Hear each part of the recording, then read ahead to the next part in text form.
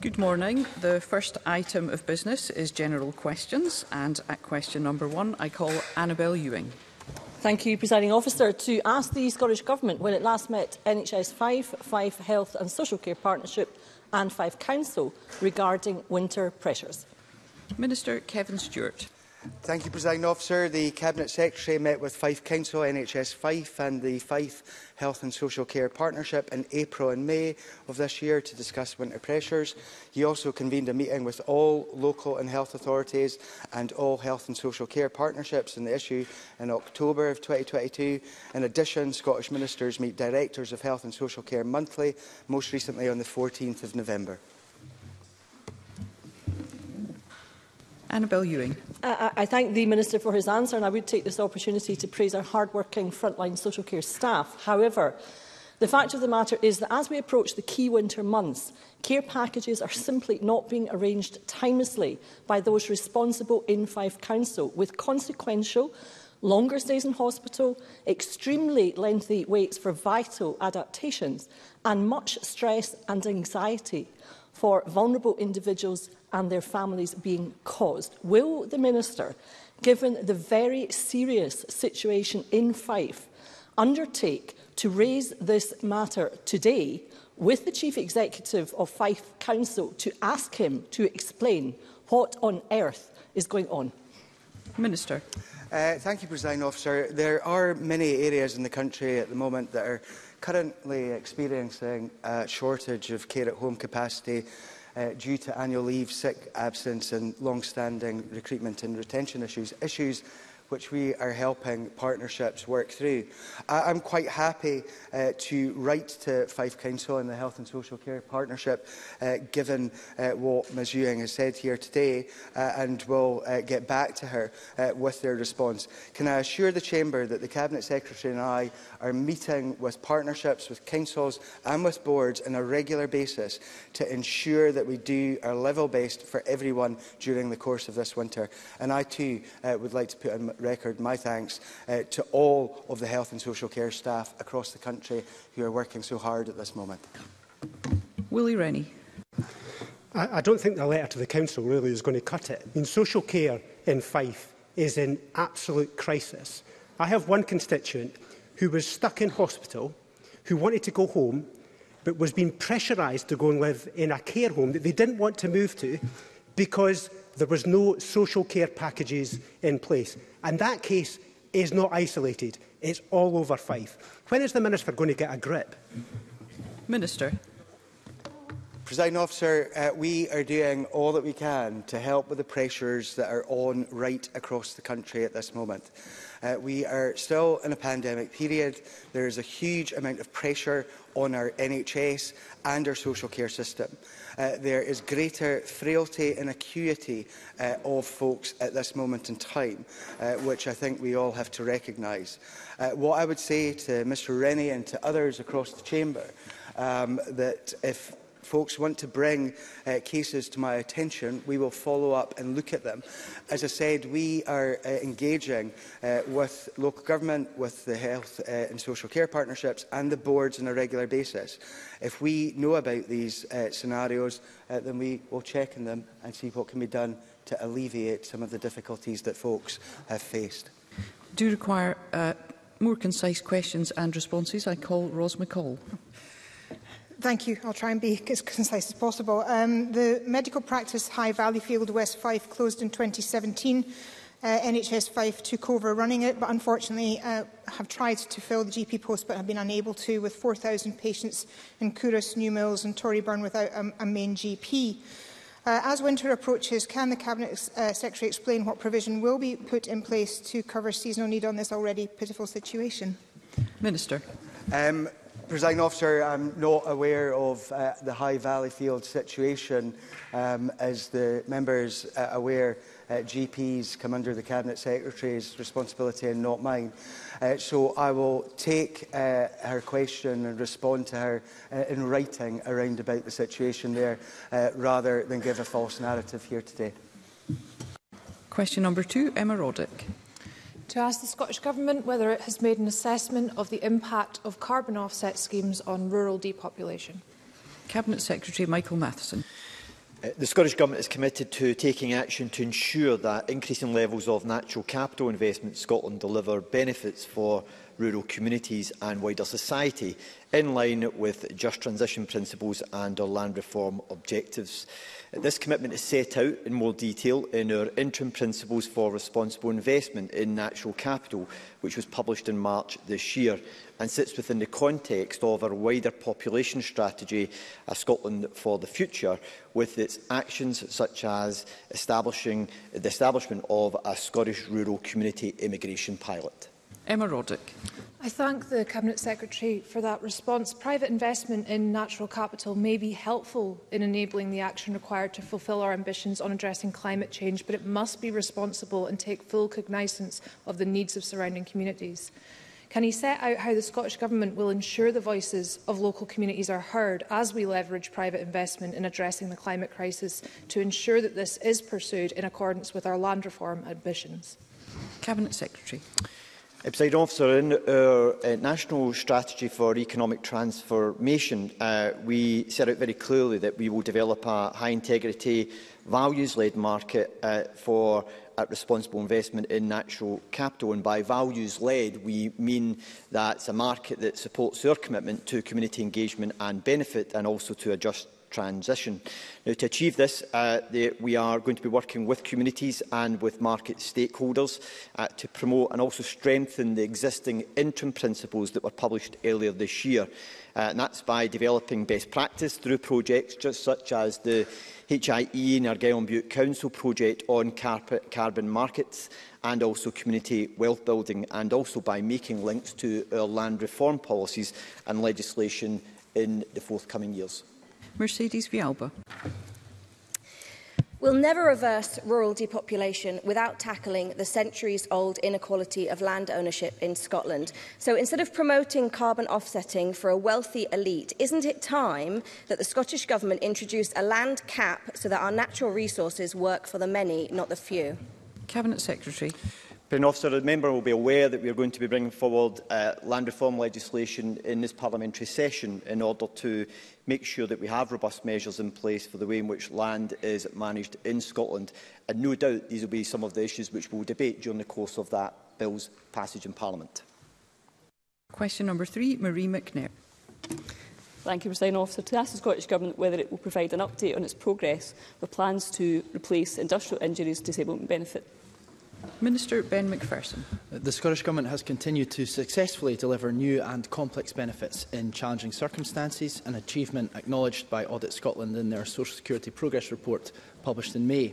We intend to update Parliament early next year on the timetable for further benefit delivery, including the replacement of industrial injuries scheme with employment injury assistance. Marie McNair. Is the Minister aware of the DWP decision to close the UK office that processes industrial injuries disablement benefit has caused significant concerns? These include a worry about the loss of expertise and helpful support to those making a claim, many of those who are terminally ill, including those claiming because of mesothelioma. With this benefit transferring to Social Security Scotland, will the Minister meet with me, Clydebank Asbestos Group and others to discuss how the new service should be designed to ensure it meets the needs of applicants and they get the dignity, fairness and respect that have been denied by the DWP? Minister.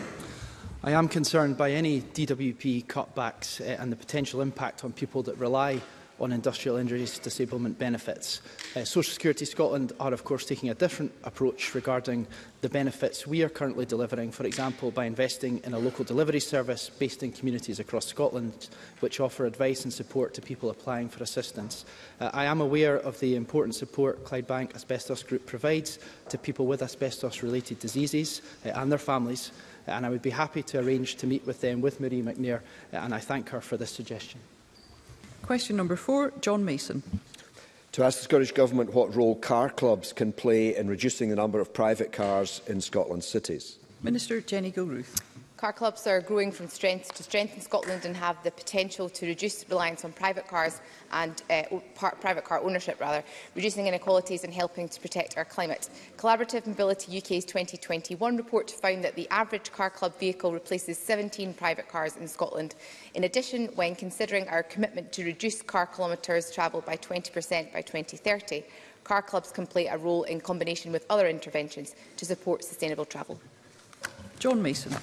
Can I thank the Minister for that answer? And I wonder if she can update us at all on what progress is being made with the Mobility Credit Scheme and what role car clubs and daily rental vehicles can have in supporting that programme and so reducing the number of private vehicles on the road. Minister. Following the commitment to pilot a mobility and scrappage scheme as part of our work to cut transport emissions, I can advise that work on the design of that scheme and what it might deliver is currently being finalised. The proposed pilot will seek to give direct financial support to lower-income households and also to empower them to make different choices about how they travel.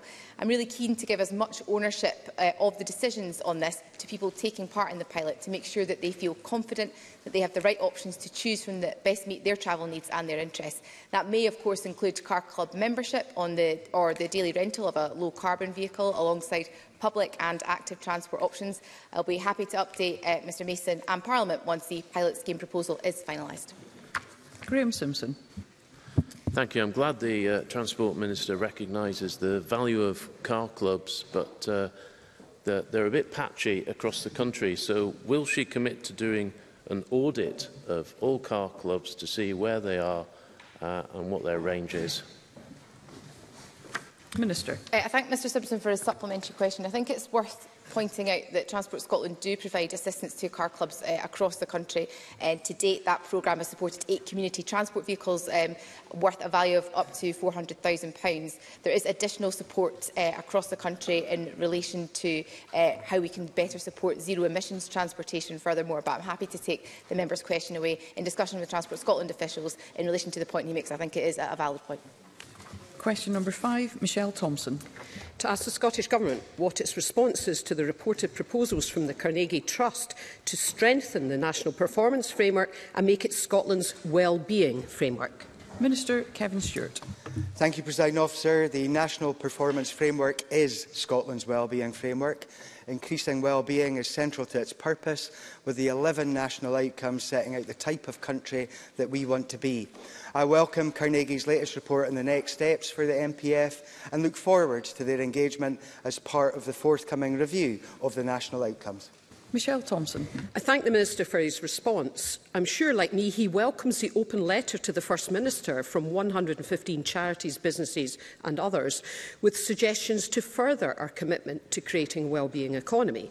However, the issue of various powers such as employment law being reserved to Westminster is described by Patricia Finlay from the Fair Work Convention as undoubtedly a barrier to our ambitions. Will the Minister ensure in any response to the Carnegie Trust, to the 115 signatories to the open letter, or indeed at the forthcoming Wealth of Nations conference, that it's understood how much of a break in our wellbeing ambitions not being a normal independent country is, and that we seek power for a purpose to make a fundamental shift in people's lives? Minister. Thank you, Presiding Officer, and I welcome the recent letter calling for a transition to a wellbeing economy. Scotland is leading the way in putting national wellbeing at the heart of our decision-making, and I agree that progress is hampered by not having a full range of powers, including employment law, as the member notes. The National Performance Framework sets out the strategic direction to making progress towards the national outcomes, but this is undermined as the UK Government increasingly bypasses devolution to take public spending decisions in a wholly devolved policy area. This is a fundamental change which undermines a central plank of devolution. Decisions on public spending in devolved policy areas should be taken by the democratically elected Parliament and Government of Scotland. Question number 6, Craig Hoy. To ask the Scottish Government what plans it has to expand rail infrastructure in the South of Scotland region. Minister Jenny Gilruth. Our railways help us to meet our strategic transport objectives, and the decarbonisation of rail passenger and freight transport will help to cut transport emissions and meet our climate change targets. Additionally, they support our economic and social well-being. As the member will know, I recently reopened Reston Railway Station in Berwickshire following a £20 million investment, and we are investing £50 million in another new railway station at Eastlinton in East Lothian. Craig Hoy. Thank you, Minister, for that answer, and I also thank her for a recent meeting at which we discussed these issues. Does she agree with me that to achieve net zero, it's vital to provide transport connectivity for areas such as East Lothian, one of the fastest growing in Scotland today? And does she welcome the Rail Action Group East of Scotland's calls for train connection for Haddington? And will she agree to meet with Rages to get Haddington back on track? Minister. I very much agree with the sentiment of Mr Hoy's question. We had a very positive meeting last week, and he will know that I met with members of the Rages campaign group when I opened Reston Railway Station earlier this year. I'd be more than happy to meet with the member and the Rages group more generally to talk about connectivity in relation to the specific issue at Haddington that we discussed last week. Christine Graham. Thank you, Presiding Officer. The Auditor-General of Scotland has said there's the 30% increase in capital costs in Scotland directly as a result of Brexit. Can the Minister advise how this will impact on extending the Borders Railway line through Hoytby and beyond? Minister. The Scottish Government have already allocated up to £5 million through the Borderlands Inclusive Deal to assess the benefits and the challenges of extending the Borders Railway, and that funding will be released on the achievement of agreed milestones and in line with the processes that apply to all growth deals. But Christine Graham is absolutely right to point to the inflationary pressures which are currently hampering and challenging a number of capital projects, particularly in transport. We know additionally that Brexit has also impacted on the availability of materials and on costs, and so these inflationary pressures are additional. Now, the Minister for Business, Trade, Tourism and Enterprise and I met with the Borderlands Partnership on the 6th of October to discuss how to advance the proposed work by partners. Following that, we jointly wrote to the UK Government on the 21st of October to ask that they give urgent consideration to progressing this deal commitment. We now await a response from the UK Government to that urgent letter on the 21st of October, and I'll be happy to update the Member and Parliament when we hear more from the UK Government on this important point. Question number 7, Donald Cameron. To ask the Scottish Government what action it is taking to ensure people living in rural communities can access a nearby dentist. Minister Marie Todd. A record number of people are registered with an NHS dentist, more than 95% of the population of Scotland, and across key treatments, NHS dental services are at comparable levels of activity to levels last seen before pandemic restrictions were introduced. We understand that in certain remote and rural areas, NHS dental access is challenging. That's a historical position which has been exacerbated by Brexit controls, as well as the unique difficulties following the pandemic. We've therefore put in place additional recruitment and retention incentives to maximise the opportunities for newly qualified and trainee dentists to work in areas such as the Highlands. We continue to work with health boards to deliver the responsibility for NHS dental services in their area, and we know that the respective health boards are working hard on ensuring that patients continue to have access to NHS dental services. Donald Cameron. Thank you. The Dalriada dental practice in Campbelltown is struggling to fill a dentist vacancy, and as a result has temporarily ceased providing non-emergency treatments. Its patients now have to make a 2.5-hour round trip to Lochgilphead. Will the Minister investigate this urgently and consider including Kintyre on the list of geographical areas that are eligible to apply for the recruitment and retention allowance in order to help this practice attract a new dentist and resume all of its services, allowing people in Campbelltown to access dental treatment in their own community? Minister. I'm certainly can assure the member that I'm more than happy to look at this issue. We are aware that dentists, when they leave practices, the posts are difficult to replace. And as the member indicates, we have introduced a rural area recruitment retention allowance, which reflects the particular challenges in attracting dentists to work in more remote areas. And I'm more than happy to look at that issue for him.